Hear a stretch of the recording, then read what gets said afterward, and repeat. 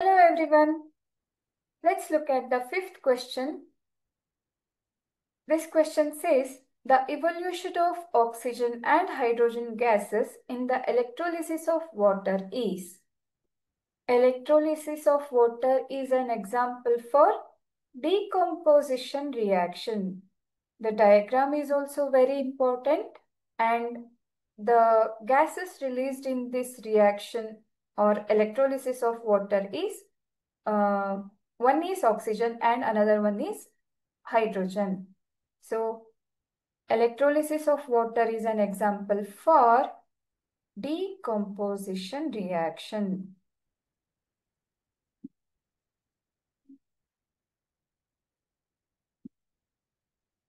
We have seen the experiment.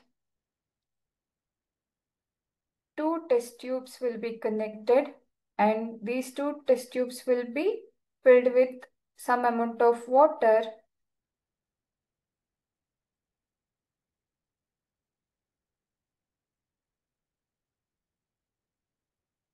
We will take water in this container and we will connect these two rods to a source of electricity or source of power.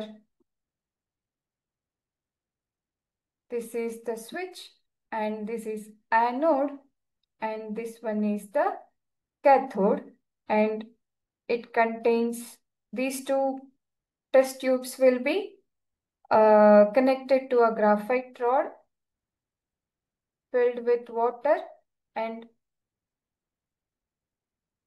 this is the positive electrode, that is anode, and this is the negative electrode.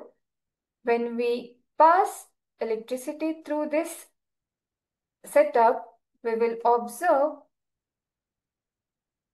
gas formation or release of gas, that is oxygen at the anode and hydrogen at the cathode.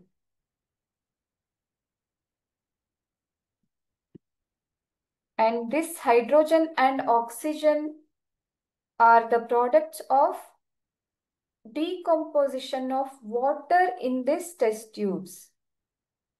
Water molecules will have hydrogen and oxygen atoms.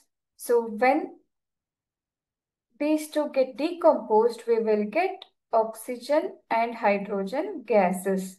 That is why this is an example for decomposition reaction. This is the battery here.